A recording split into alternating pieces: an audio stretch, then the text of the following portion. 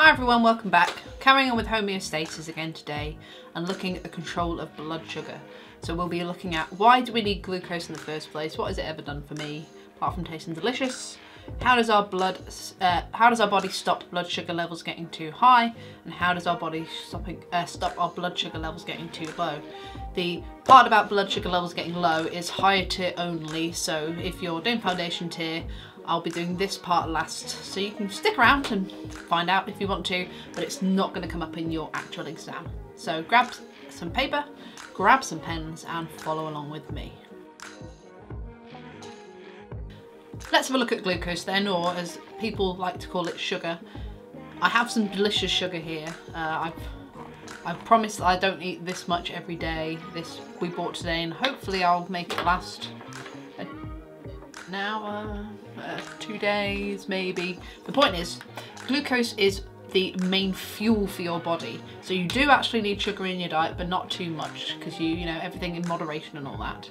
So glucose or sugar is what your body uses during respiration. Remember that chemical reaction that releases energy using oxygen. So without sugar, our bodies could not function, you would not live. But you can have too much of a good thing, and this is where homeostasis, controlling a constant internal environment, kicks in and make sure your blood sugar levels are always that Goldilocks zone, not too little, not too much, just right, enough for all that beautiful respiration you need to do.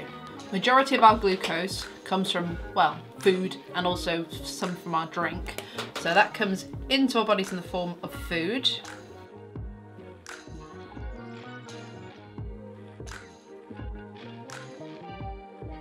We can link back the idea that glucose comes from food and drink to our digestive system when you look to the organisation topic. So during digestion, what's happening is the amylase enzymes, remember, are breaking down starch into smaller particles of glucose. So it's not just sugary foods, thinking of your cake and your chocolate and your sweets. It's also stuff that contains lots of carbs, so starchy foods, potato, pasta, etc. That's why often athletes will eat lots of starchy, carby foods the day before an event, because it is getting a really good store of sugar ready for them to use during that, you know, intense physical activity.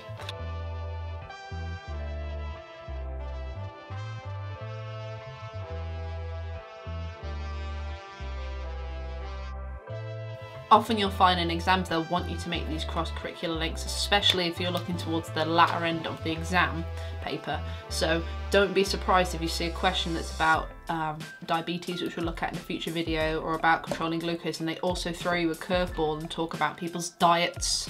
So we take that sugar that we've got during digestion, either from breaking down carbohydrates or from having food that has glucose or fructose in it directly. What will happen is that sugar will go from the small intestine through the intestinal wall into your capillaries and then off around your body. So different parts of your body will require more or less sugar, depends on what they do. So in places like your brain that have a lot of neurons and a lot of mitochondria, they will require more, that will require more energy, for example, than just a cell in your skin that's just chilling there. So your body is always trying to maintain a certain level of glucose in your blood that can meet demand. So we're going to call this line our normal blood sugar.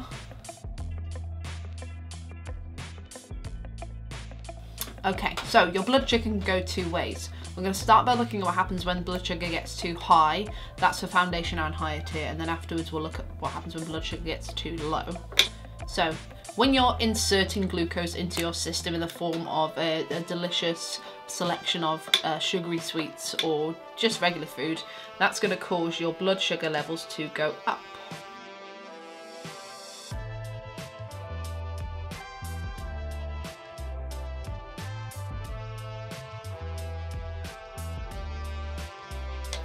So you eat your food, it gets broken down in your small intestine, that glucose gets deposited into your blood and your blood sugar levels start to go up. There is more sugar in your blood.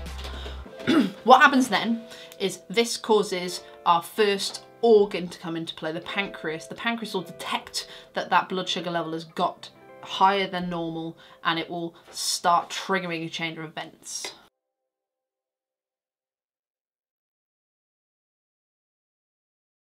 So our little pancreas here has gone, oh my God, there's too much sugar in the blood. So we need to do something about this. So this will detect the change, almost like a receptor during a nervous response. So we've got our receptor, the pancreas, detecting the stimulus, the increase in blood sugar. What it will do then is it will then secrete, which is a lovely word, it will secrete, give out insulin, which is our first hormone.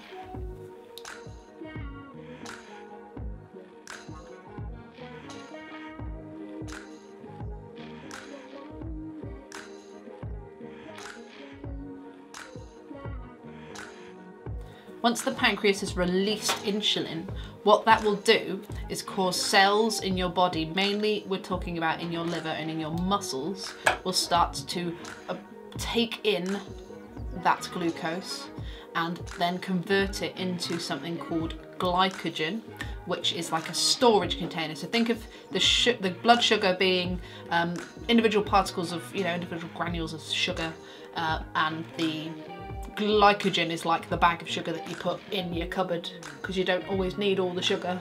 You might want to put 5 sugars in your tea, but that's later. So you take your sugar and you put it away, and that's the glycogen.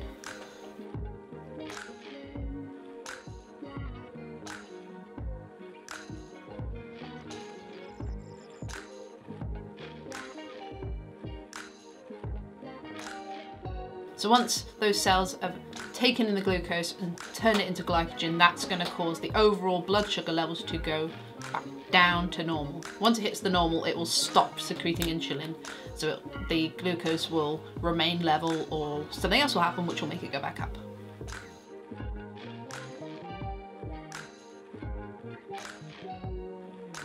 So going from the top, you have glucose is coming into your body in the form of food or drink that's getting broken down during digestion into glucose, so including stuff like carbohydrates. That will make your blood sugar level go up as it's deposited into your bloodstream in the small intestine.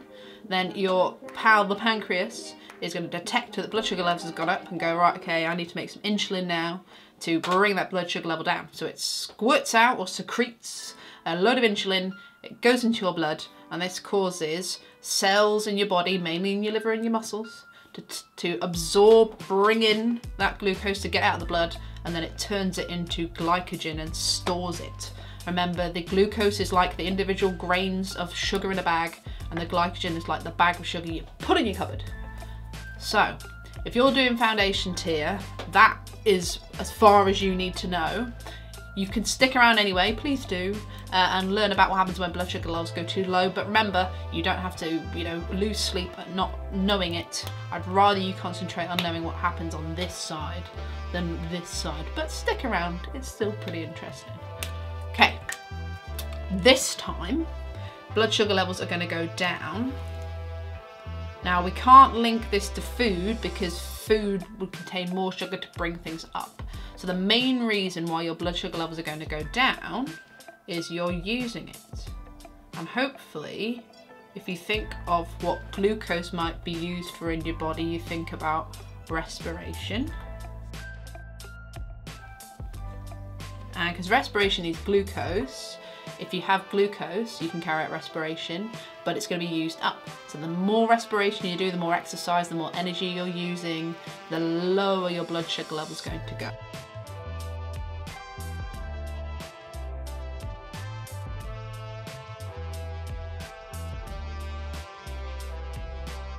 So this time our blood sugar level has gone down below the normal level.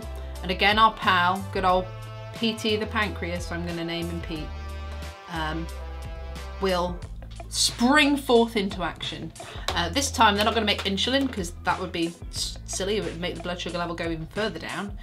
What it's going to make this time is a different hormone called glucagon. Now, in science we love to torture you, and people make sure that all the names are so confusing. So you have glucose, glycogen and glucagon. So glucagon gets released by the pancreas, and you can probably already guess, but this causes the opposite to happen. that happened earlier. So where these cells were taking in glucose, they are releasing glucose because they're turning that glycogen short, they're getting that bag of sugar out the cupboard and converting some back into glucose to put your sugars in your tea.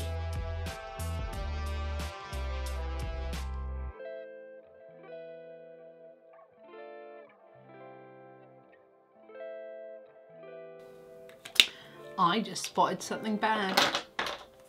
This should say blood glucose decrease. Silly me. So run through it one more time. This time we're talking about blood sugar levels going down. So you're carrying out respiration, which uses up glucose. More respiration uses up more glucose.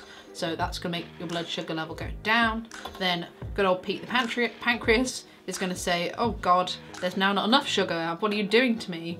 And starts releasing glucagon. The glucagon triggers your cells, mainly in your muscles and in your liver, to convert that glycogen store back into glucose. There's another bad thing.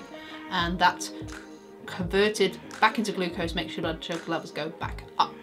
So your body will be sort of going between these two things depending on what you're doing with your day-to-day. You're more likely to be doing the one that involves insulin than this one here. And again, if you're doing high tier, you need to know everything. And if you're doing foundation tier, just the top. So the best way that I've found to learn this is to just write it down as I've got here, pause the video, take as long as you need, then flip the piece of paper over and try and do as much as you can from memory. You are not going to remember it all, but if you take it one step at a time, so you remember some of the bits from the beginning, but you can't remember any of this stuff over here, that's fine. So you just look back for a couple of seconds and try and add something in. That way, if you do it a few times over the coming weeks or months, you will hopefully remember more and more and more of it. And when it comes to revision, you just need to focus on those key areas, those little details that you couldn't quite remember. That's us done for today. Be sure to check back soon for our video where we're going to look at diabetes and taking this idea a bit further. But for now, just make sure, again, go over your notes, and I will see you all very soon.